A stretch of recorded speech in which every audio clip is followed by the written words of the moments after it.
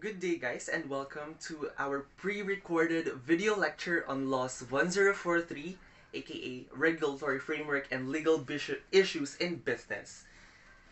And this is our continuation of our discussion on the Cooperative Code of the Philippines. Now, last discussion, we have ended with the definition and the differences between a cooperative union and a cooperative federation. And now we will discuss the specific functions of a federation and a union, as well as the membership requirements that we may have in the conduct of our cooperative operations under the Cooperative Code of the Philippines. But before we start, I would like every one of you to please have their own opening prayers at home. I will give you some time to make your own prayer, and you can pause this video as well.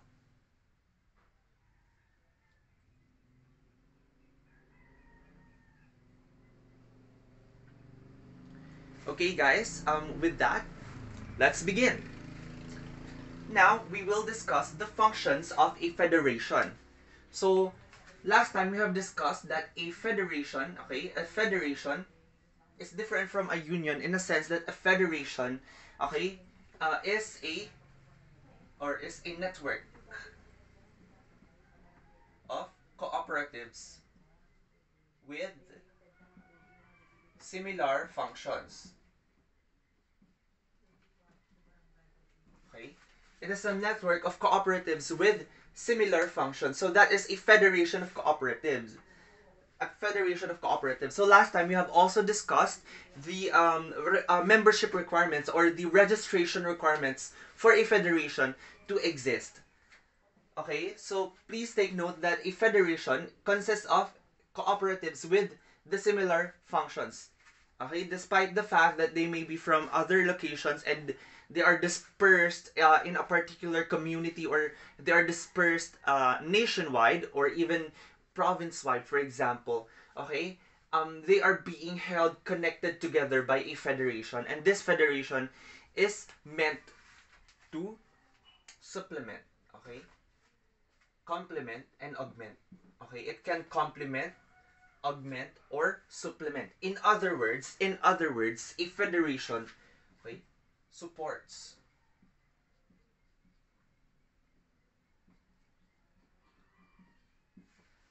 the operations of a cooperative.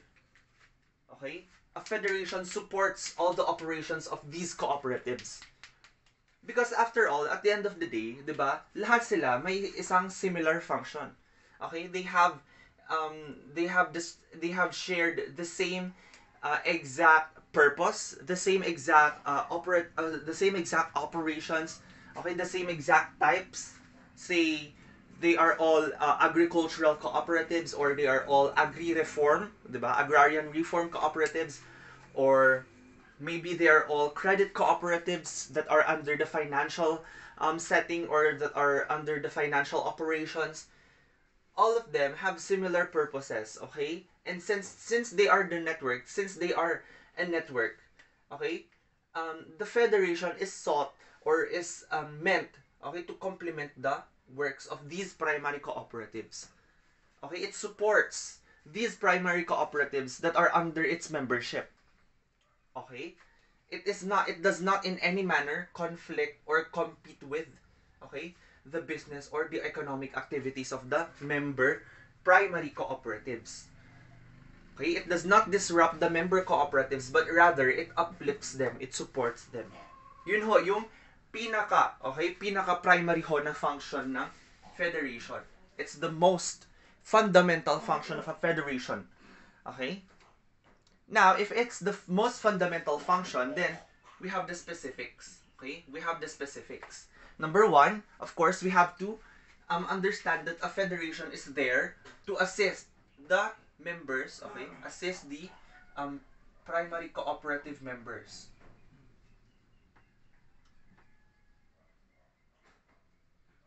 To assist the primary cooperative members in educational and advisory work. Now, this is one of the functions of support. This is one of the function of support. Why? Because it gives educational and advisory work relating to the members. Ibig sabihin nito, ibig sabihin nito, the federation itself will support the um, educational requirements or educational, ano tawag dito? Or advisory initiatives that the primary cooperatives may have. So, in terms of educational, if say for example the office of officers, the members, or even the entire cooperative or primary cooperative itself wants to have further studies in order to enhance the operations of their cooperative, then go ahead. The federation can support you with that. Okay? Or if we are talking about advisory services, kapag naman sinabi nating advisory services, di ba we all know what advisory service is already, right? Advisory service is there to give managerial advice or managerial decision or helping in any managerial decisions that may arise due to operations, due to financing, investments, etc. Okay, so this is advisory work. Okay, advisory work um, helps the member cooperatives in deciding economically. Okay, so or managerially. So, managerial or economic decisions, okay, nandun po siya sa advisory work. And the federation can help with that.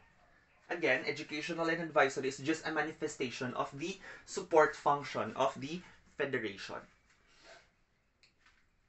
Next, we also have, okay, to render services designed to encourage simplicity, efficiency, and economy in the conduct of business. Okay? Simplicity, efficiency, and economy in the conduct of business. Now, ito pong services na to, sometimes these are auxiliary services. These are what we call auxiliary services.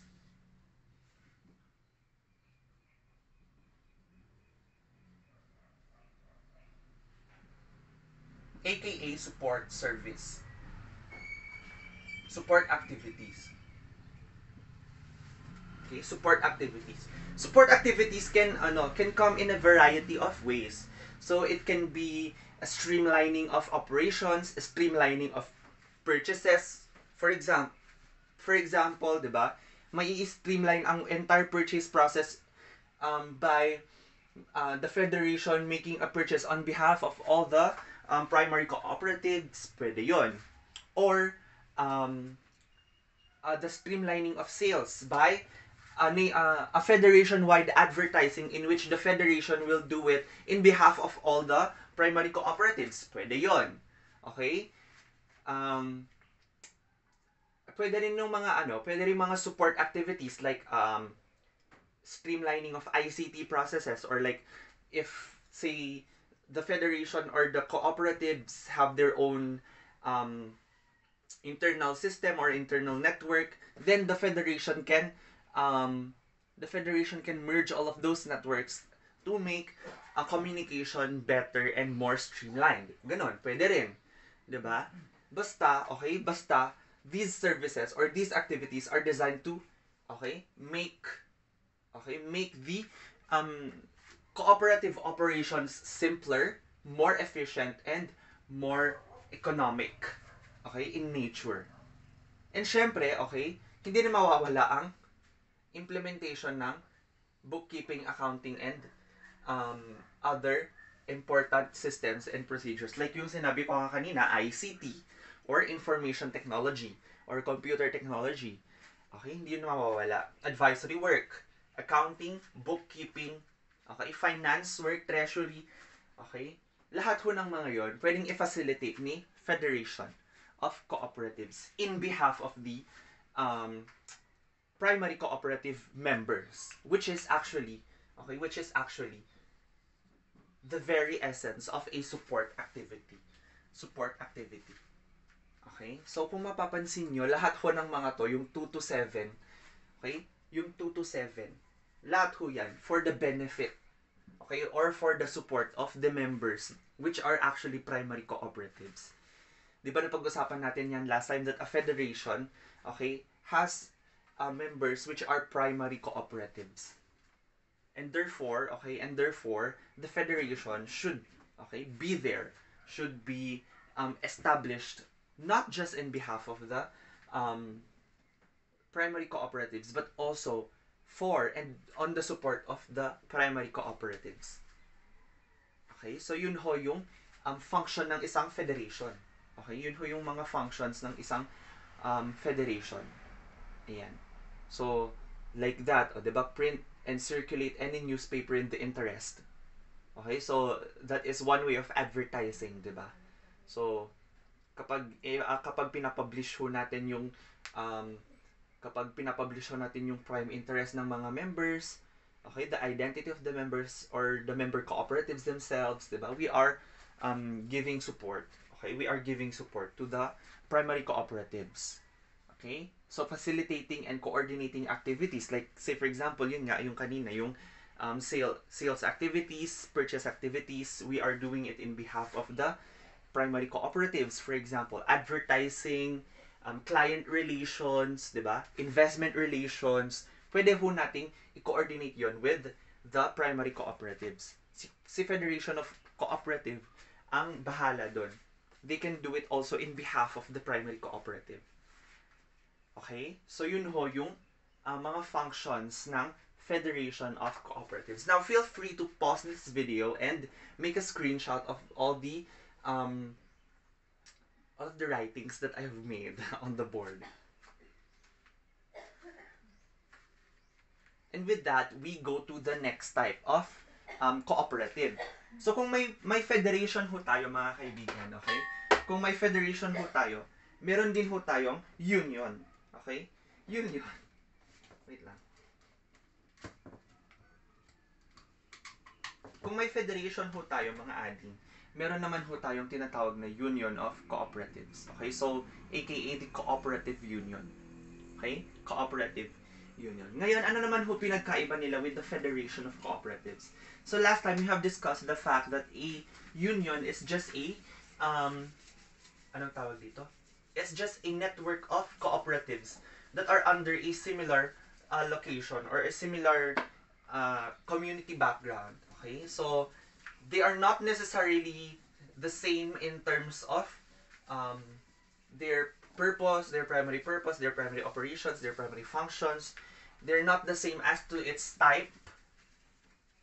Okay? But they are just within a particular, anong tawag dito? Particular location. They're just within a particular location.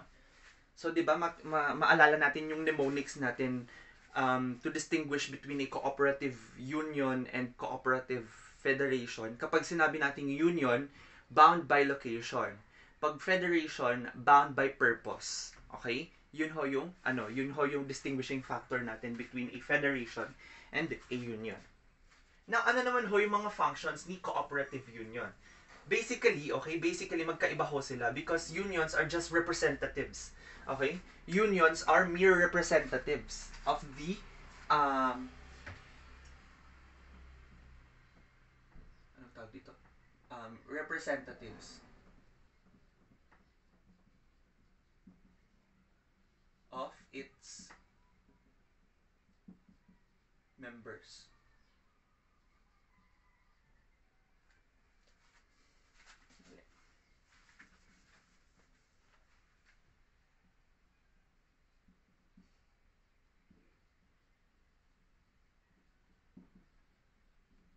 Okay, so these unions are representatives of the member cooperatives. So yun ho, yun yung pinaka primary na dahilan kung bakit ine-establish ang mga cooperative unions. They are there to represent the member organizations.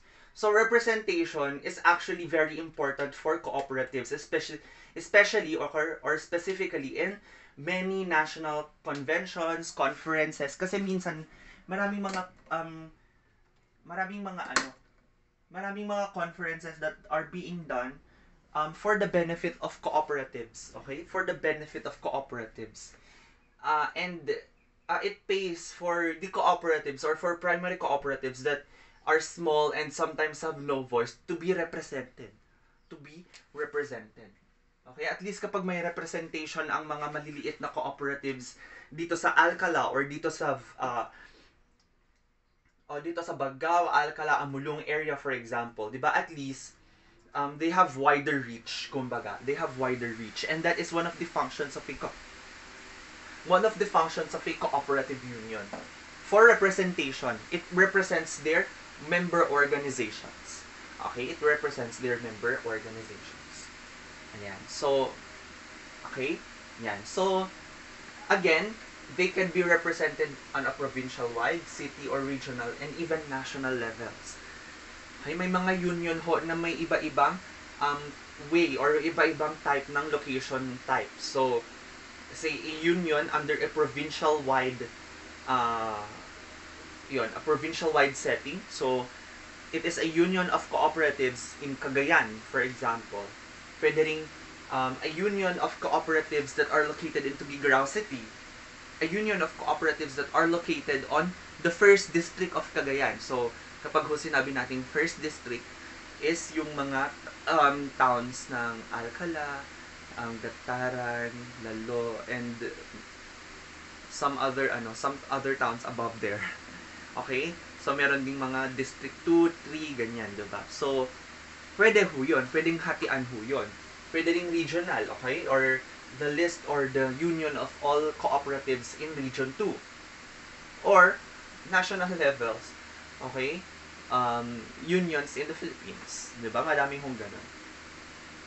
Now, yun nga, aside from representing the member organizations, okay, aside from representing the member organizations, a cooperative union also exists to, okay, acquire, analyze, and disseminate.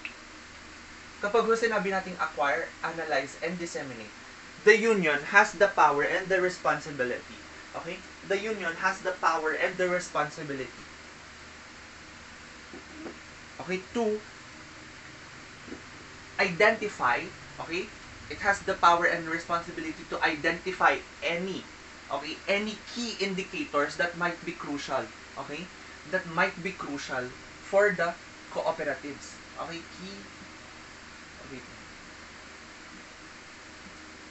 indicators.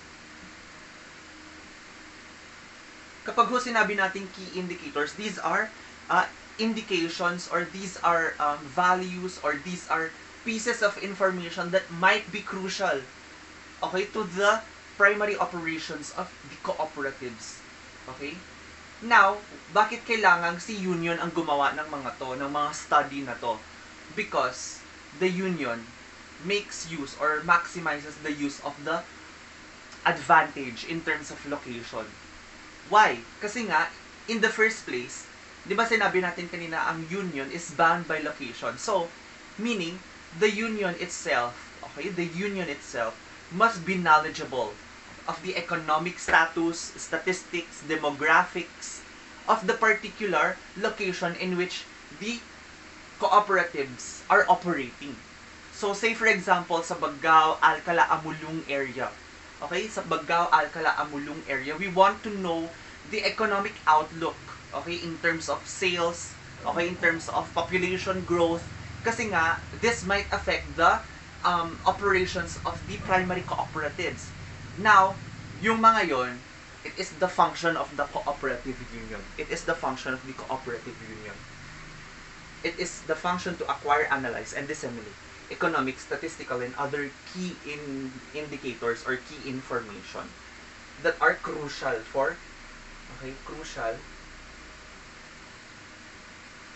or useful for the member cooperatives. Kapag pala, kapag M-C, member cooperatives ho yan. Member cooperatives. Meaning, yung mga members ng unions or federations that are the primary cooperatives. Kasi 'di ba, sinabi natin na ang mga members ng union or federation are primary cooperatives. Okay? So, just a group of cooperatives within a main cooperative. Parang ganun, kumbaga. So, yun. It will be useful or it will be crucial for the member cooperatives. Okay? So, yun ho yung pangalawang main function, okay, ng isang cooperative union. Next. Okay, next. We also, the union also sponsors the studies in the economic, legal, and other phases. So meaning, um, continuing study.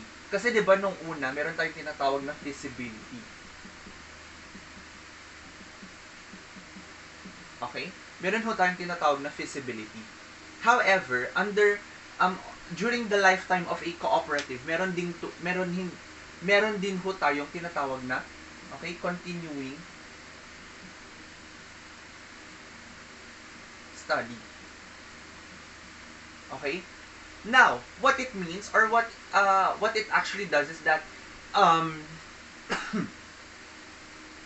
it tends to identify any continuing factors in terms of um, cooperative growth, okay, or other risks, okay, in terms of economic standpoint, legal standpoint, financial, social, and other factors. Okay, lahat ho yun, pwedeng gawing subject ng isang continuing study. Pwedeng gawing subject ng isang continuing study. Next, to promote the knowledge of the cooperative principles and practices. Yun nga, given the fact that we are in given that we are in a particular location. Okay, why not, 'di ba, make use of the anong tawag dito? Why not make use or why not maximize the use of a particular location in order to spread awareness?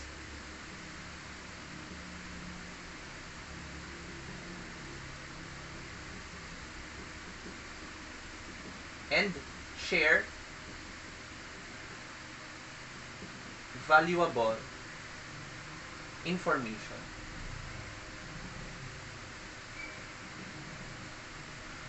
Okay? Share valuable info. Yan. So yun ho yung isang pwedeng maging function ng isang cooperative union to promote to promote the knowledge of cooperative principles and practices. Okay? We also need to develop the cooperative movement. Okay? To develop the cooperative movement again, it also acts as kind of a support function, in which case we are encouraging, the interaction, the movement, and of course the growth, of the cooperatives that are within the jurisdiction of the union. Okay, that are within the jurisdiction of the union. Yan. So, again, yung mga iba, those are just secondary functions. Okay, those are just secondary functions that are actually self-explanatory naman. Hindi naman na need i-explain kasi nga ayun. Hindi naman masyadong important. The most important of these are items 1 to 5. Okay? So these are the key items that are constituting the main functions of a cooperative union.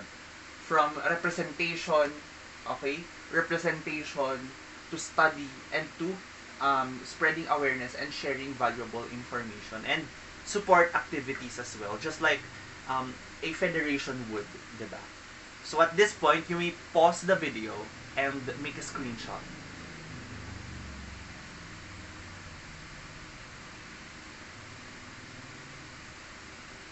Okay. So I guess you're done with the screenshot, I guess. Okay, so with that, let's go to the next topic.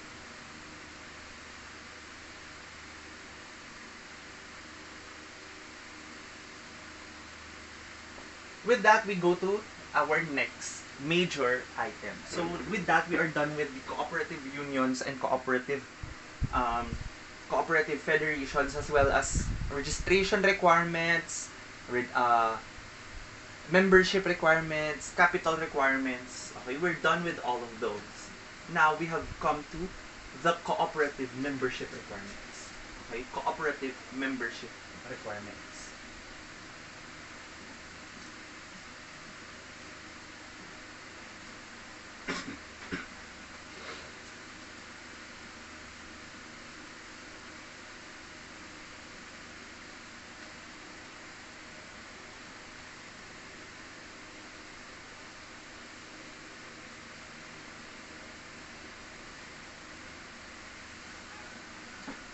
Okay.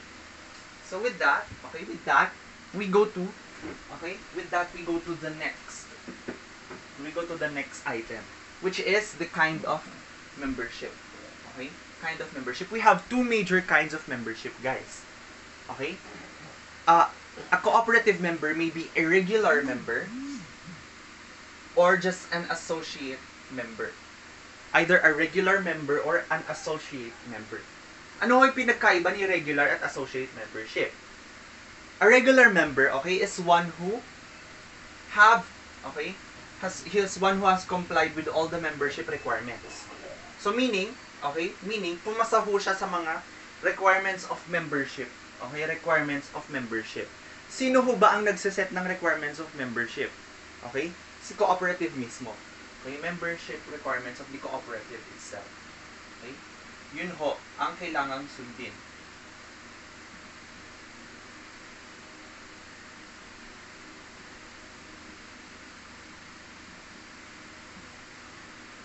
It may be under the articles or bylaws. Okay, so mahahanap po doon yung mga membership requirements. Say, membership requirement requires you to have a minimum capital of this.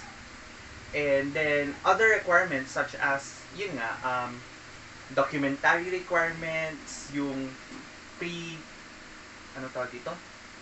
pre-member or pre-cooperative membership seminar, 'di ba? Yung seminar natin noon, 'di ba? That can also qualify as a requirement. Okay, as long as it was required by the cooperative under its articles or under its bylaws, kailangan hong sundin ng mga potential new members ang mga membership requirements nito bago sila ma-consider bilang isang regular member. Now, if hindi naman ho siya pumasa under a regular membership, then they will be classified as an associate member. An associate member is obviously, a member who had not complied with the membership requirements and therefore, does not have the full privileges of being a regular member. So, ano yung pinaka main disadvantage of becoming an associate member? Okay? You have no right to vote. If you are an associate member, you have no right to vote. Okay? So in the cooperative affairs, cooperative operations, 'di ba? Cooperative decisions, you have no say because in the first place, you have no right to vote if you are an associate member. Okay? Nor you will be voted upon, meaning hindi ka pwedeng i-vote as an officer of the cooperative because after all, you are not a regular member. You are just an associate member. And other rights and privileges that the bylaws may provide. So, kung may mga kung may mga rights and privileges man for regular members na sinabi si bylaws, hindi ho 'yon matatamasa, hindi 'yun ma-enjoy ni associate member. However, if you started out as an associate member, you have the chance to become a regular member. Okay, you have the chance. Okay, you have the chance to become a cooperative member. Kailan? When you meet all of these. Okay, number 1, need mong ma-meet yung minimum requirements. Kapag sinabi nating minimum requirements, minimum requirements, hindi man ho yan yung mga nasa wait lang. Hindi man ho yan yung nasa membership requirements ng co-op.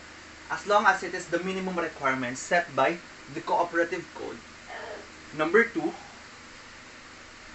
continues to patronize the cooperative, meaning,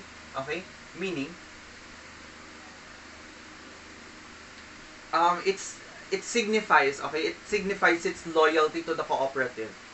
Okay? Hindi siya umaalis sa cooperative for 2 straight years.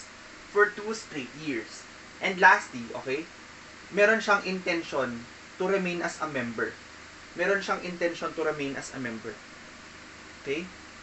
If those 3 minimum requirements are met, they will become considered as a regular member. Okay?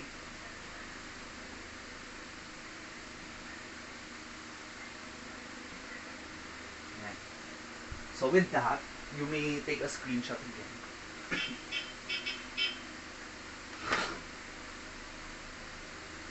Okay. So next, rules on membership for government officers and government employees. Ano naman ho to? Okay, ano naman ho to?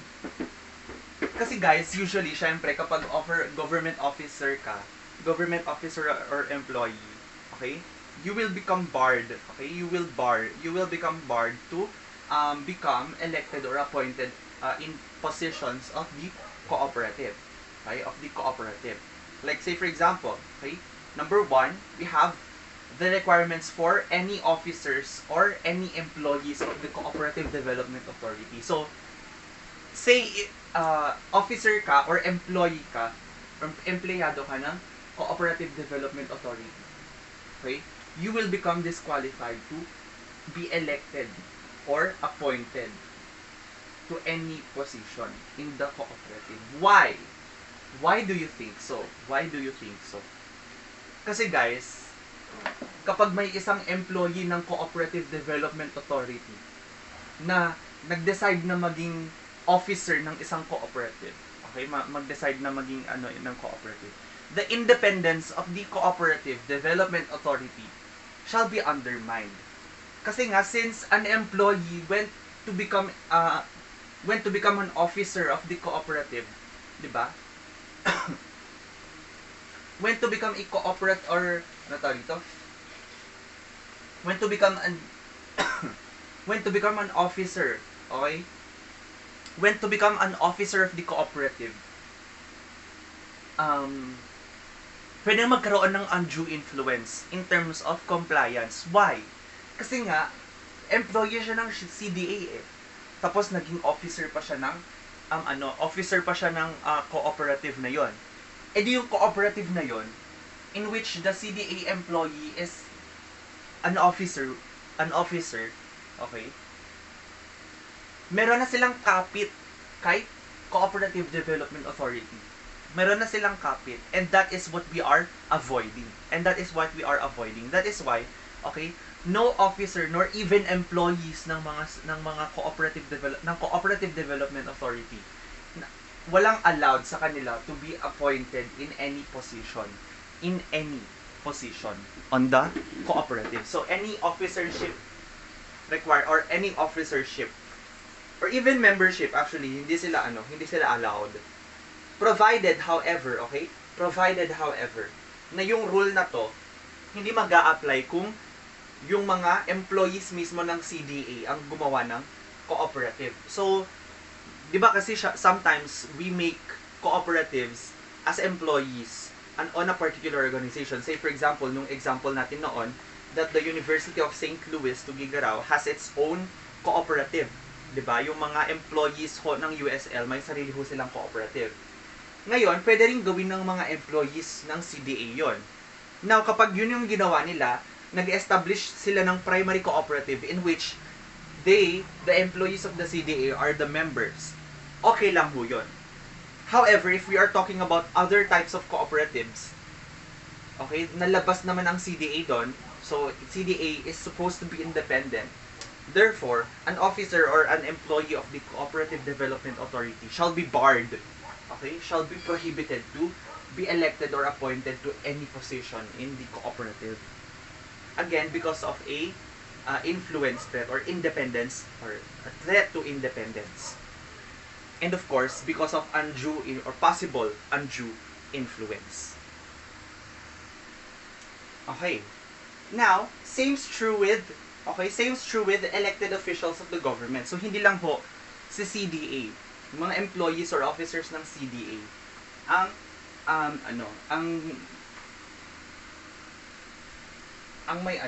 may prohibition in terms of membership to organization or to cooperatives. Officials of the government as well, okay, shall be barred to become officers. Okay, officers and directors. So kapag naging official na ho sila ng gobyerno, hindi na rin sila pwedeng maging official ng isang cooperative. Okay, for the very reason that it can also be a manner of influence, okay? Manner of influence So kung dito kanina, influence and threat to independence, okay?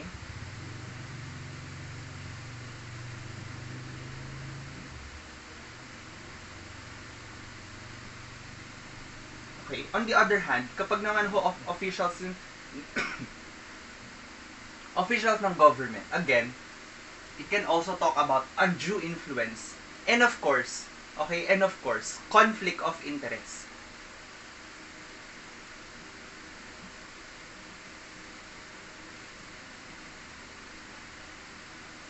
Why? Kasi nga, official ka na ng gobyerno. 'Di ba? Magiging official ka pa ng isang cooperative. Okay, how will you split your time, 'di ba? How will you split your time? How will you discharge both of your responsibilities as an official of the government as an official of the cooperative at the same time?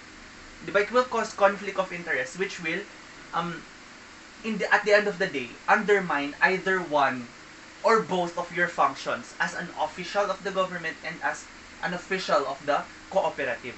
So you have to choose one over the other.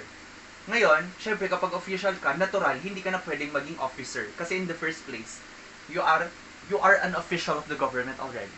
You are an official of the government already. Ayan. So may exemption ulit. May exemption ulit. That is kapag yung official na tinutukoy natin is a party list representative.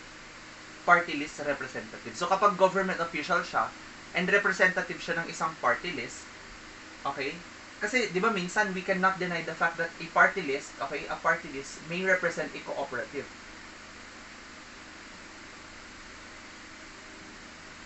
Like say for example, PhilReca. 'Di ba PhilReca talks about electric cooperatives in the Philippines. 'Di ba? Electric cooperatives in the Philippines. Now, given the fact that under PhilReca, meron ho tayong tinatawag na isang representative, okay? And the PhilReca party list has a representative which is actually an official of the cooperative he or she represents. Okay lang ho 'yon. Okay lang ho 'yon. Hindi ho 'yon masama. Yun ho yung isang exemption kasi in the first place, 'di ba? In the first place, ang function mo bilang isang party list representative is to represent, okay, is to represent the cooperative or represent the party list that you are representing, 'di ba? That you are a member of or that you are an official of. So, hindi magkakaroon ng undue influence or conflict of interest in that case. Okay, in that case. However, the general rule being kapag official ka na ng government tapos naging official ka pa or director ka pa ng isang cooperative, that will not happen. That will be prohibited kasi nga yun because of influence and conflict of interest. So you may take a screenshot, guys. Okay, so moving on.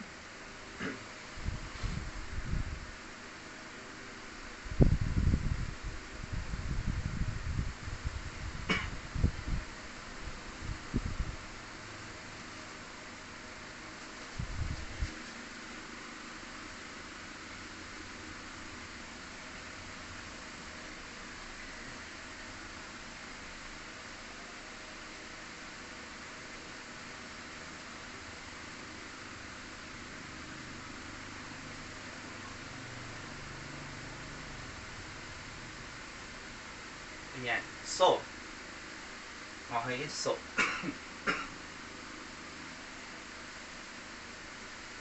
ngayon, na-mention natin, okay, we have said that, in the previous discussion or in the previous item, we have said, okay, that the government officials or elective government officials are barred, okay, or are ineligible to become officers and directors. Officers and directors. We have not made mention of the term membership. That's because, okay, a government employee or a government official, okay, can become a member. Okay, so they can be a member. Wag lang ho officer or director ng cooperative, ha?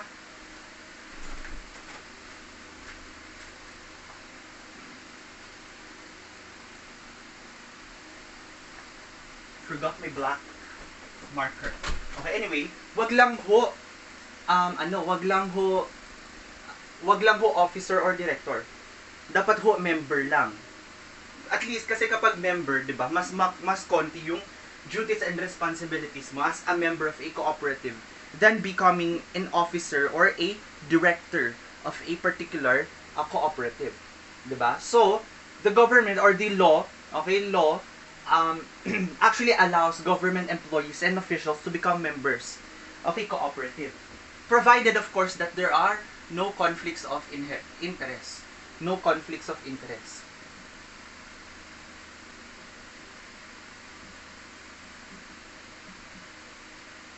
Okay, so dapat ho walang conflict of interest. Okay?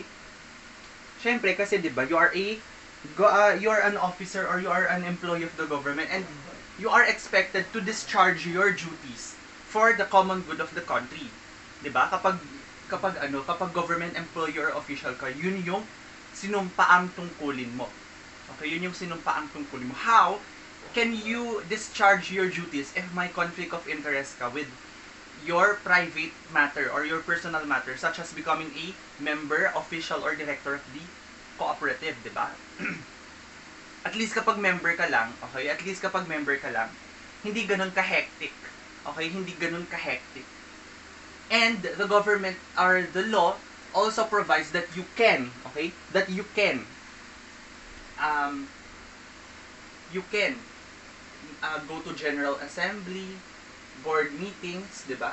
And cooperative seminars and workshops ng cooperative na sinalihan mo, where you are a member at.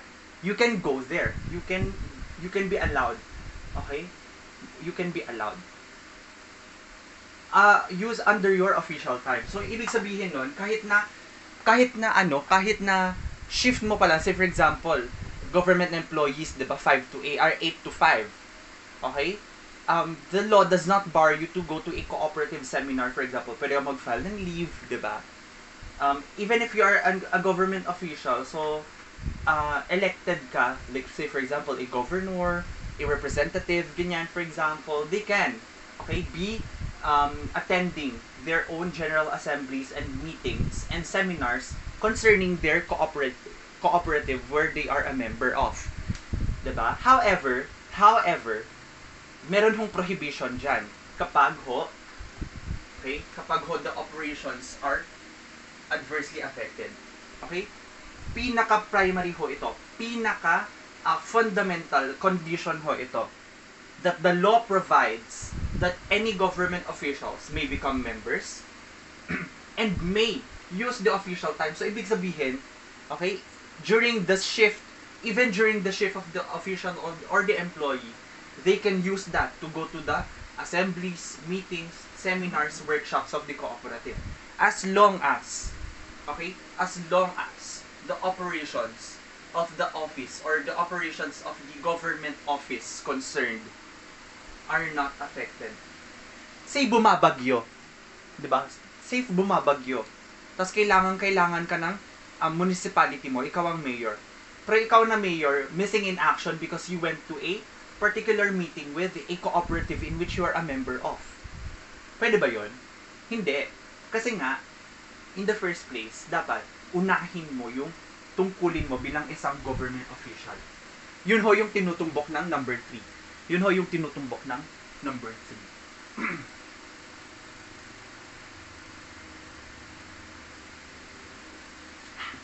Okay. So with that, we go to the termination of membership. Okay? We go to the termination of membership. Now, when is a membership terminated? So marami hong mga types ng membership termination. Okay? Number 1, we have withdrawal for a valid reason. Okay? Withdrawal for a valid reason.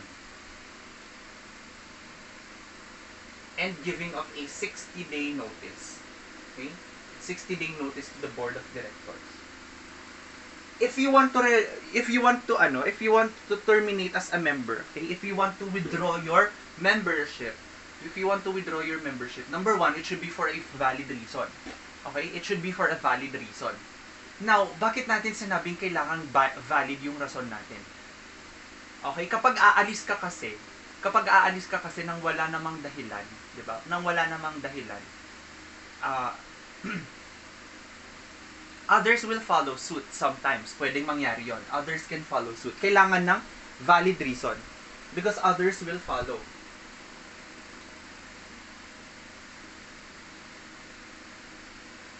Okay, without prohibition. Okay, it can, in the first place, undermine cooperative welfare. Aalis ka, wala namang dahilan, bakit ka aalis, di ba? So, because of that, di ba, minsan, nagkakaroon ng impairment in the welfare of the cooperative, and others will see the fact that you left without a valid reason and without prohibition. So, chances are, di ba, pwede silang umalis. Valid reasons may constitute personal reasons, di ba? Liquidity reasons, solvency reasons, anong tawag dito? Other reasons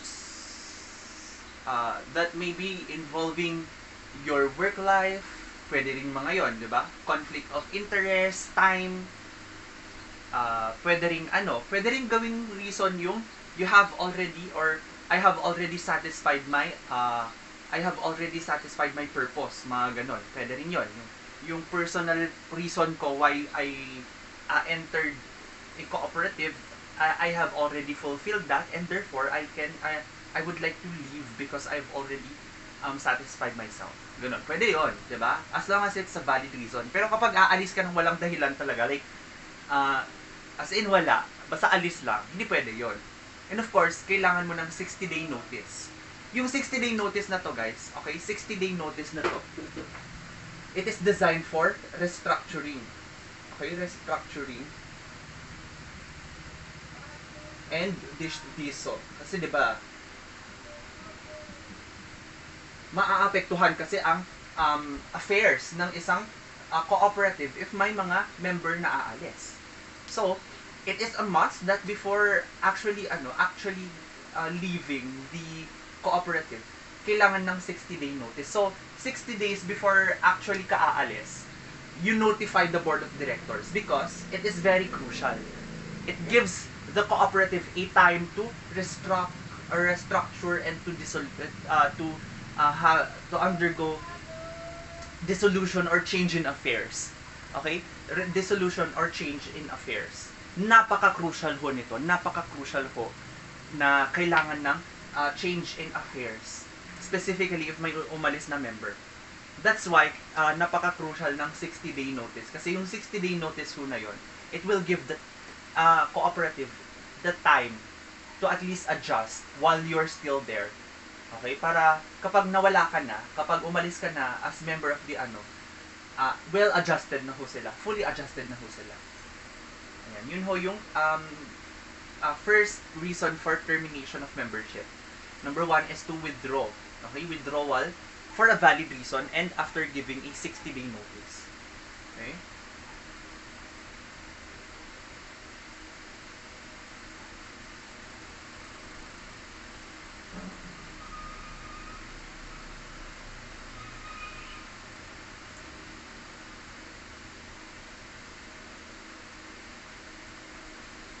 Wait lang, guys.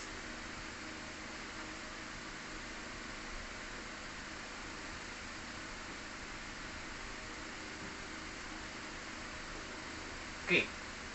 So the general rule is kapag may nag-withdraw, okay, kapag may nag-withdraw ho na na member, pag may nag-withdraw ho na member, okay? Meron ho silang entitlement syempre. So entitled ho sila to a refund of his share capital contribution and other interest. So ibig sabihin nun, parang partnership lang din, guys, 'di ba? Parang partnership lang din. Partnership in a sense na kapag may umaalis na partner, 'di ba? binibigay sa kanya yung share ng capital niya plus yung mga nalikom niya na um, increase in capital in the form of interests, 'di ba? Like profits, salaries, interests, bonus. So yung mga nalikom na yung mga nalikom niyang yun, pwede niyang i-withdraw alongside the original capital contribution. Okay? Same's true with a cooperative. So a withdrawing member shall be entitled to a refund of all the capital contribution that he made as well as other interests like yung nalikom niyang fund because of the increase in capital because of profits or nalikom niyang interest for example, 'di ba? Yung mga nalikom niyang cooperative benefits, pwede niyang i-withdraw yun in a monetary manner or sometimes it can also be in the form of goods, 'di ba? Or goods or services. Okay, yun ho yung general rule. Yun ho yung general rule. GR ho ito. Okay? May exemption po tayo. Ano ho yung exemption? If the cooperative is insolvent. Okay? If the cooperative is insolvent. So kapag ho insolvent na si cooperative, malamang, 'di ba? Anong maibibigay? Anong maibibigay mo? Anong maibibigay mo? So if the liabilities, the debts are larger than the assets already of the of the part or of the cooperative, ano pa maibibigay mo, 'di ba? Wala ka na maibigay. Okay? So yung assets na 'yon, kung ano man yung natira, okay, it will be for the outside creditors already. And again, the cooperative that ano tawag dito? The cooperative that met its end of life shall be subject to the liquidation process. Okay? Liquidation process ho yan. So, magli-liquidate na ho si cooperative if that's the case, if it is insolvent already. 'Di ba? So, yun ho yung exemption kapag may withdrawing partner. General rule, kapag may withdrawing partner, okay, ibibigay ho sa kanila, ibabalik ho sa kanya yung capital contribution niya and the other interests that have been accumulated during the course of his membership, okay, as a member of the cooperative. Exemption is if the cooperative is insolvent, okay? If the cooperative is insolvent. Yun ho yung first manner of cooperative membership termination. Yun ho yung first manner of membership termination. Number 2, we have death, insanity of a member. I'm sorry. Okay? Pangalawa, meron ho yung tinatabi nating death or insanity of a member. Okay? And then, syempre, insolvency or dissolution of a member in a secondary or tertiary cooperative. Okay? Ayan. Ngayon, yun ho yung second termination. Ito pong termination na to, okay? Ito pong termination na to. These are valid grounds, okay? Valid grounds. Automatic grounds.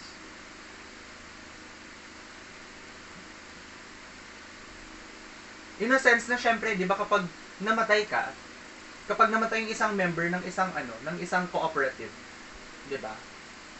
How can you assert the membership if yung physical existence ng tao wala na? So that constitutes as an automatic, okay? That constitutes as an automatic ground for termination. Ibig sabihin, once you died or once a member dies, they are terminated from membership already, 'di ba? They are terminated from membership already. Ayan. Again, also insanity. Kapag naman ho insanity, so like nabaliw siya, 'di ba? Nabaliw siya. Kapag ho nabaliw ang isang member, 'di ba? They cannot discharge their duties. They may be physically there, but okay, as members, they cannot discharge their duties anymore kasi nga they don't have the sound and the proper mind to engage in affairs, 'di ba? To engage in affairs because in the first place, they're already considered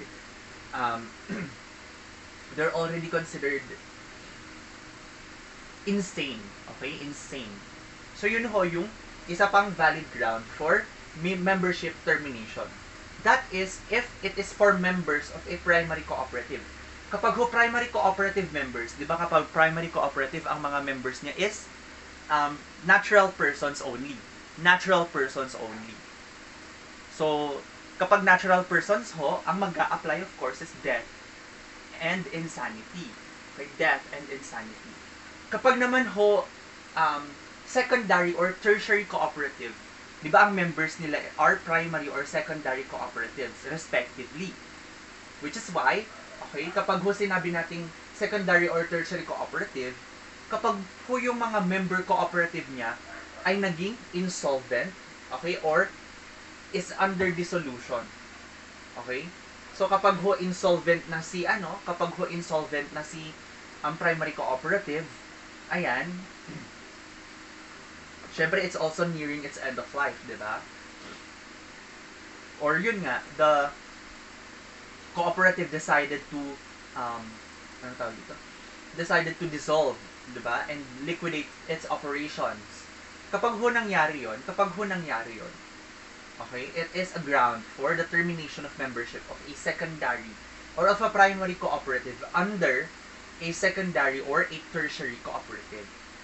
Okay, yun ho yung membership termination requirements. Okay, either death or insanity, and either insolvency or dissolution. Again, may exemption ho tayo dyan. Okay? Kapag ho ang pinag-uusapan natin ay agrarian reform member. Okay? Kapag ho agrarian reform member. Yan. Why? Kasi nga, 'di ba? An agrarian reform cooperative is there for a purpose talaga.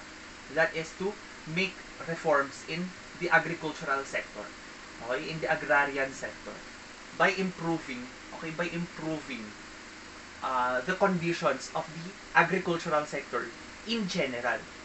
Okay, so in terms of legal standpoint man yan, economic standpoint man yan, lahat ho yun, okay? Lahat ho yun, function ng isang agrarian reform cooperative. And syempre, like any purposes or like any other wishes, di ba? Or like any other initiatives or any other legacies, yung legacy mo to fight for agrarian reforms, pwede ipamana yan. Therefore, it's very much logical that the law provided for a pamana, okay? A pamana provision. In which case, kapag ho namatay, okay? Kapag ho namatay o naging baliw ang isang member ng isang agrarian reform cooperative, okay? Yung next of kin po niya, yung mga angkanang susunod, okay? Yung mga angkan niya na susunod, okay? Angkanang susunod. Okay? Anong tawag dito? Posterity.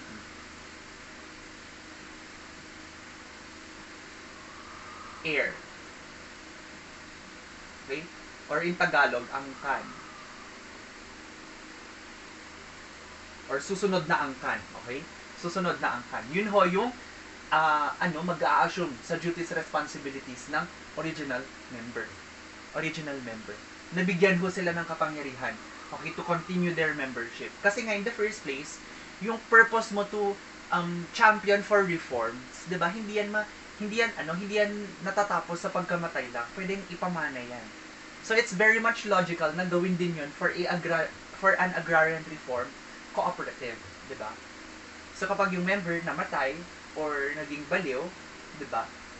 Yung mga anak po niya, okay, yung mga next na angkan, sila po yung magmamana nung duties and responsibilities na yon. Okay, yun ho yung kagandahan ng isang agrarian reform cooperative. Okay, so with that, you may now take a screenshot, and then after we make a screenshot, we go to our next topic.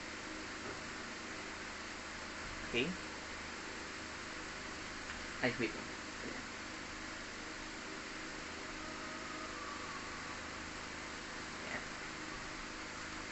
So our next topic is actually, okay? Hindi, meron pa palang Meron pa palang, malapit na tayo matapos, guys. For the part 1. Okay? Part 1 of cooperative. Meron pa palang isang type ng membership termination. Okay? Meron pa pala tayong type ng membership termination. Okay? Yung number 3, which is yung last. Okay? Last. And not a voluntary way of, membership termination is, okay? Ano tawag dito? Compulsory. Okay? Compulsory termination. Ito ho yung tinatawag nating compulsory termination or termination by the choice of the members. Okay? Choice of the members. Yan. Kasi the members can vote, okay? The members can vote to kick out, okay, a member or an existing member of the cooperative. Of course, under valid grounds, syempre, under valid grounds. Hindi mo naman pwedeng i-kick out, 'di ba? Syempre, hindi mo naman pwedeng i-kick out ang isang member ng cooperative kung wala naman siyang nagawang mali or wala namang nagawang prejudicial, okay, on the point of view of the cooperative. So kapag kinick out ho siya ng mga majority ng all members via a vote, syempre, termination via a vote, nang wala itong mga dahilan na to, okay? Nang wala yung mga dahilan na yan, hindi ho yun valid, Hindi ho yun valid, anong tawag dito? Hindi ho yun valid reason or hindi ho yun valid ground for termination. Hindi porket meron kayong vote ng lahat ng majority pero hindi na-meet yung rason, di ba? Hindi ho yun valid termination ground. Okay? Hindi ho yun ground for valid termination.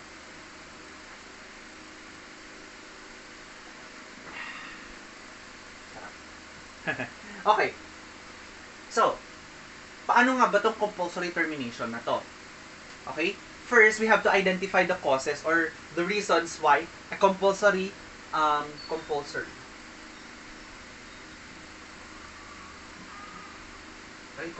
termination happens. So, ito ho yung mga dahilan.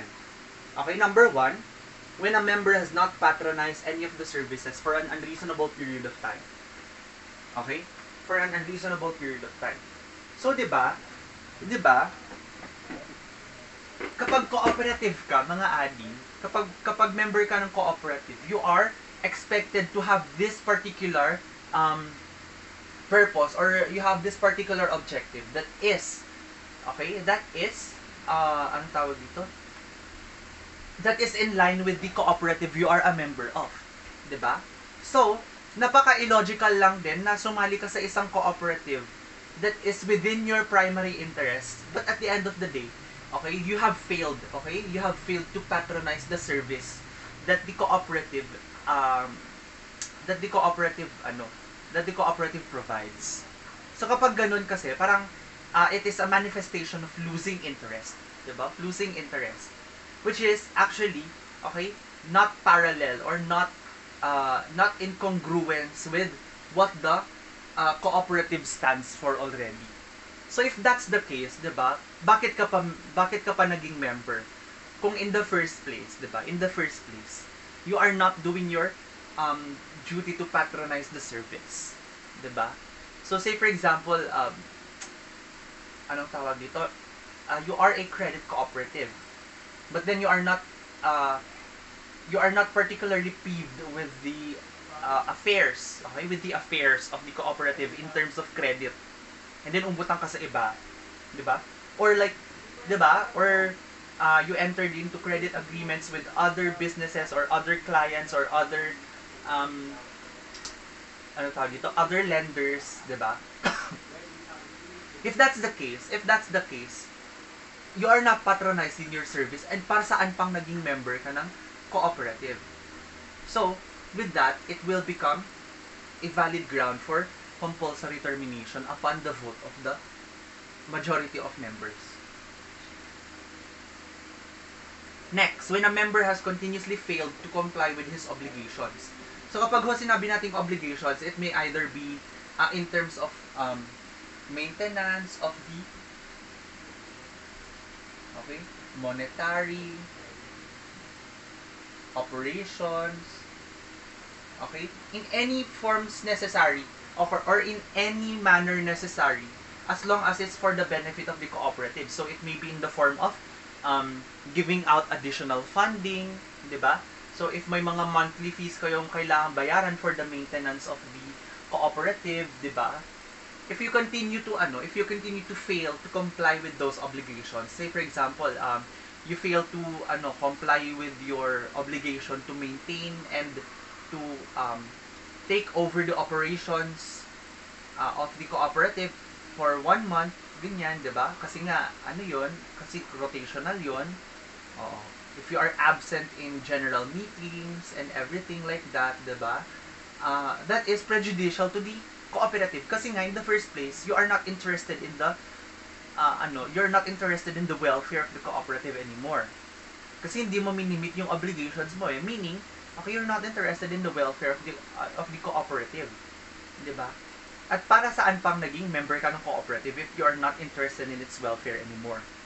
Which is exactly the reason why it can become a valid ground for compulsory termination or membership termination via a vote of majority. Okay, nandyan din yung member has acted upon in violation of the bylaws. So, ayun, in violation of the bylaws. Okay, so the bylaws can provide for prohibition against conflict of interest. So, conflict of interest, bawal sumali sa ibang cooperative. We have to just focus on our own cooperative. Pero sumali ka sa ibang cooperative, that is a violation of the bylaws. 'Di ba? Or yun, certain affairs, for example, certain affairs you are not allowed to do, but then you made that affair. So, say, nagbenta ka ng something na hindi naman connected sa business and that is prejudicial to the affairs of the, to the cooperative, prejudicial siya sa affairs ng cooperative, then, okay, it is under the violation of bylaws and rules, okay, of the cooperative. And lastly, of course, any act or omission prejudicial to the interests or welfare of cooperative. So, kung mapapansin nyo guys, yung 1 to 3 or yung A to C, all of these are prejudicial to the welfare of or interest of the cooperative. Prejudicial ho siya sa welfare and interest ni cooperative. Ayan. So, yun ho yung mga valid grounds for membership termination. Membership termination. Okay? Ayan.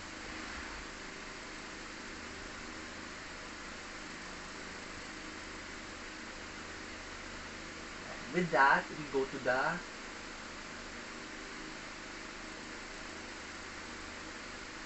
okay. So, okay pala tayo dito.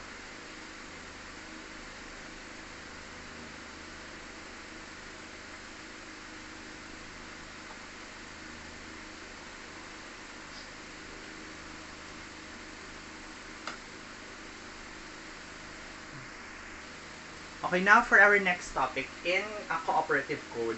So next, we have what we so-call as the laboratory cooperative.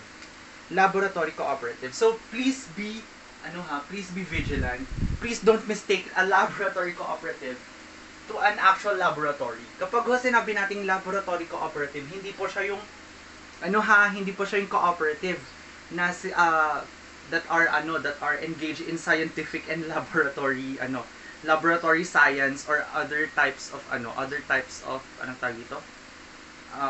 of operations or engagements that are related to science. Hindi ho. Okay, hindi ho. Ano din ho ang laboratory cooperative? Laboratory cooperative is considered, or it is actually a cooperative organized by minors. Okay? Or by minors. And they must be affiliated with a registered cooperative. So later on that, okay? Later on that, more on that later. Okay? So ano ho ang ibig sabihin ng isang laboratory cooperative? When we say a laboratory cooperative, this is tantamount to what we call as a mock cooperative. Kaya siya tinawag na laboratory. Okay? Mock. Or experimental. Okay? Experimental or mock. Kaya ko siya tinawag na laboratory cooperative. Okay? Because it is an experimental or a mock cooperative. Okay? It's not a full type, it's not a full cooperative with all of its full functions and everything like that. that a primary or a regular cooperative may have. Okay? It's just a mock-up of an actual cooperative in which they are organized by minors. Minors ho. Okay? So kapag ho sinabi nating minors, okay? Mga minors 18 pababa. So ano tawag ito? Less. Okay? Less than 18 years old. Okay? So, less than 18 years old. So, yung mga 17 years old pababa, those who have not yet reached the age of majority or the statutory age of majority. Okay, they are considered laboratory cooperative kapag inorganize sila ng minors. And syempre, ang laboratory cooperative na to, since it's organized by minors, it should also be affiliated with a registered cooperative. Meaning, meron dapat po silang guardian, di ba? So, in real life, when we have, ano tawag dito? When we are minors, and we need to enter into a contract, di ba? We have to have a guardian or an authorized representative. Ganun din ho dito. Meron dapat tayong authorized representative, which is what we call the guardian cooperative. The guardian cooperative.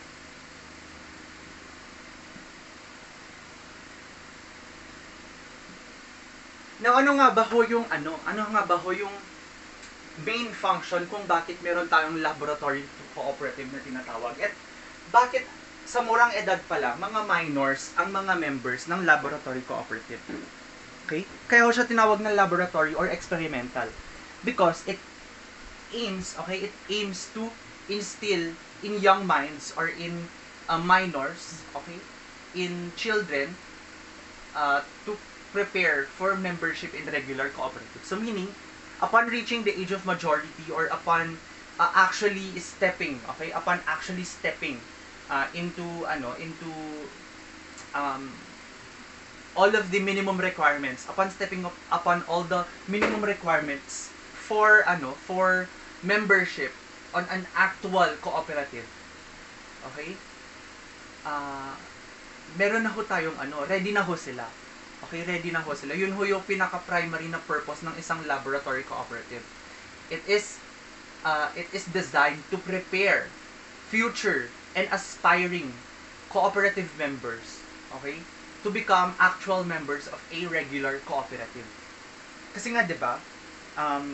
Especially now that children are actually being mindful of their future, okay, of their of what's around or what's happening in our society nowadays. Nagiging mindful na ho sila. That's the more reason that we are establishing laboratory cooperatives for them to be trained, diba? For them to be trained on how to actually manage and how to carry out the operations of an actual cooperative. Okay?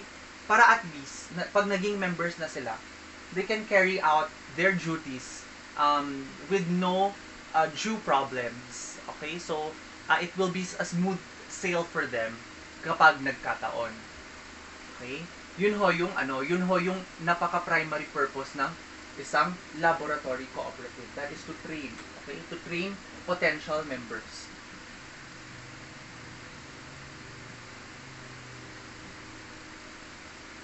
So, examples ho ng mga laboratory cooperative would be yung cooperative sa Tagum, Davao. Okay? Tagum City, Davao. Okay? So, they have like a kabataan cooperative. Okay? Meron din hong mga cooperatives that are being designed by schools in the Philippines that are offering cooperative subjects or cooperative development bachelor's degrees. So like for example, sa University of the Philippines, Los Baños, they are offering bachelor in cooperative management, or bachelor of science in cooperative management or cooperative science. Okay, sa PUP or Polytechnic University of the Philippines, they're also offering B-Co-op or Bachelor in Cooperatives. And doon ho sa mga yon, some students, especially mga freshmen, okay, it's their requirement to conduct or to create a laboratory cooperative under the cooperative of PUP itself. Okay? Yung ano po na yon, yung requirement po na yon is for them to be trained. Okay? To be actually trained as potential members to prepare them for actual membership. Kapag dumating na ho sila or kapag natungtong na ho sila sa majority age. Okay? Age of majority.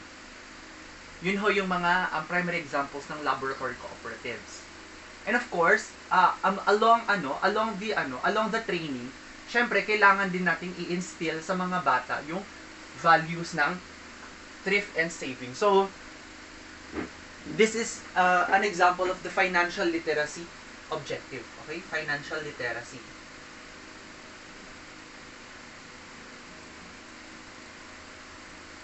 So in this one, we will talk about, they will learn, in a laboratory cooperative, they will tend to learn the basics of thrift, the basics of saving, okay, how finances work, and how to manage finances para at least, diba, they will have financial literacy.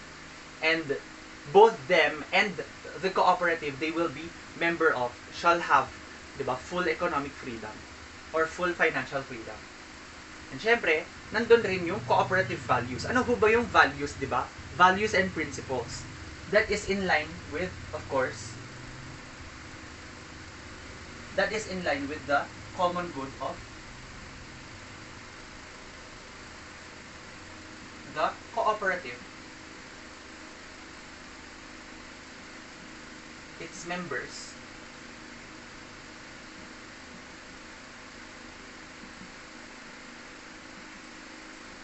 and of course, its stakeholders. Sino yung mga stakeholders? It may include the public. So, napaka-importante po na i-instill natin sa murang edad pa lang, okay, yung mga values and principles ng cooperative. And the primary value and the primary principle of a cooperative is for the common good of all. For the common good of the members, the cooperatives, and the stakeholders. And basically, this includes, of course, financial discipline, business skills, meaning, okay, yung skills in terms of how to manage a business organization or an organization in general. Okay, from financing, investing, okay, operations, di ba? Lahat ho yun, pag-uusapan or iti-train under a laboratory cooperative. Under a laboratory cooperative. And of course, we also have leadership skills, di ba? We also have leadership skills. And lastly, syempre, okay, lastly, laboratory cooperatives are there, okay, to prepare future members to become, okay, to become advocates of social and cultural values. Okay? So, sustainable development, 'di ba? Sustainable development. Kung ngayon pa lang natuturuan na natin ang mga bata on social norms, cultural norms, financial freedom, 'di ba? Ecological awareness, meaning concern for the environment. And of course, sustainability. 'Di ba? Sustainability. Kung maalala nyo yung sa MAS natin dati, or kung sa MAS ninyo, or kung nag-MAS man kayo, meron tayong tinatawag na triple bottom line. 'Di ba?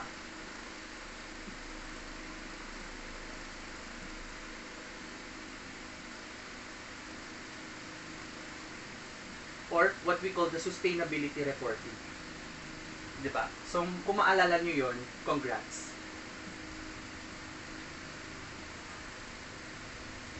So, ang nagturo sa amin nito, yung triple bottom line or sustainability si Sir Rolls actually. Hindi ko ito malilimutan. Sustainability reporting. In which, hindi lang dapat financial or ang profit ang kailangan mong tignan. Actually, profit is the last one. Okay? Ano ang una? Okay? Anong una? People. Okay? And then next we have planet. And profit. Kung mapapansin nyo guys, nasa last yung profit. Nasa last yung financial freedom. Ang pinakauna dyan would be people. Okay? Social and cultural values or social and cultural interaction in between people.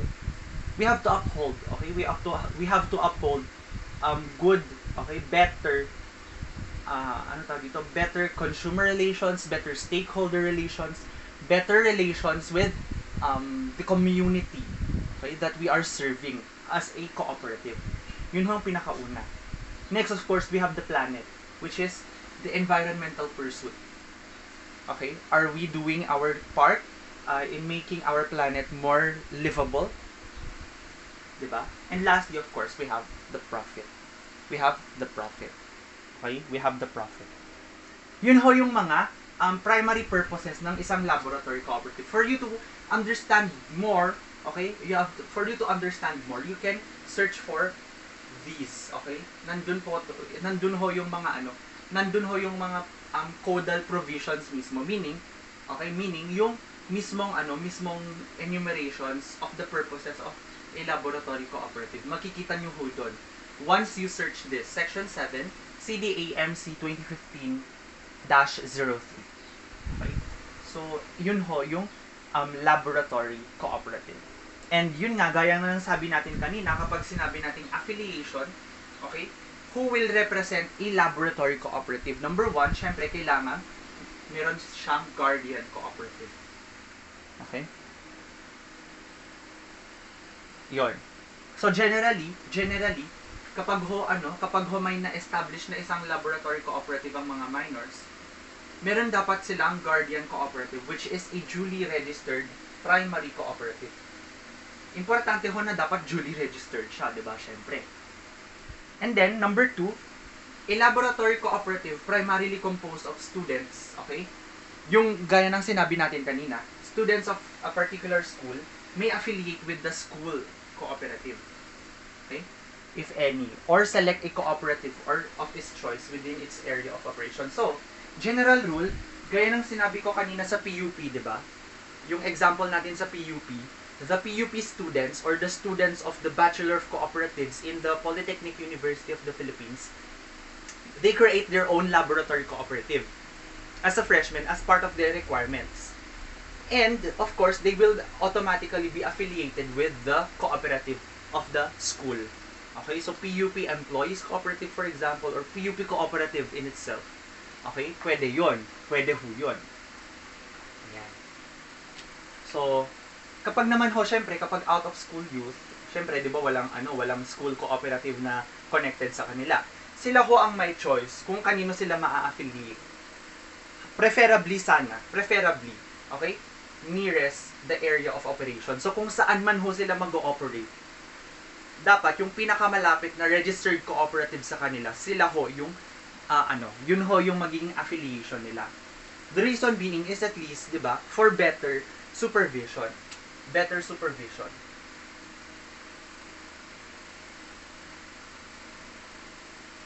Need po kasi ng supervision, di ba? Need ng supervision.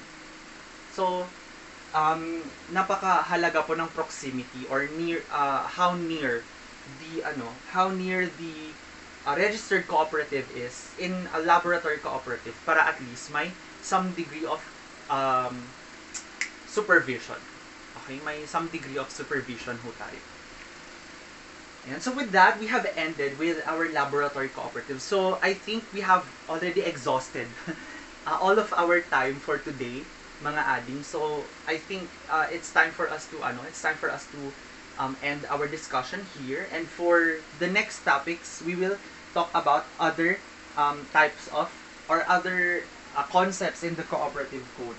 Okay, other concepts in cooperative code, which includes how we name a laboratory cooperative, termination of membership of a laboratory cooperative, and then general assembly, and lastly, we have meetings, voting system, and delegates. So hopefully, tomorrow matapos na natin lahat to, and we will continue with the second part of the cooperative code next week. Okay, next week. And with that then we end our discussion for today.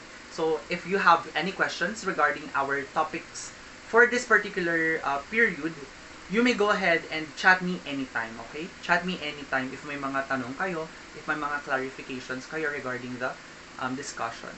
Okay? Regarding our discussion. Ay, oo, wait lang, hindi ko pa pala, I forgot to give you, time to, ano pa dito? Ayan.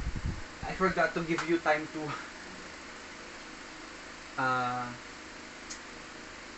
make a screenshot. Okay, so go ahead and make a screenshot.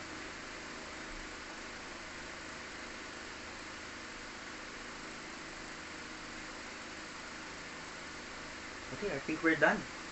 So with that, then we end our discussion for today. So you may make your own closing prayer. I will make some pause right here.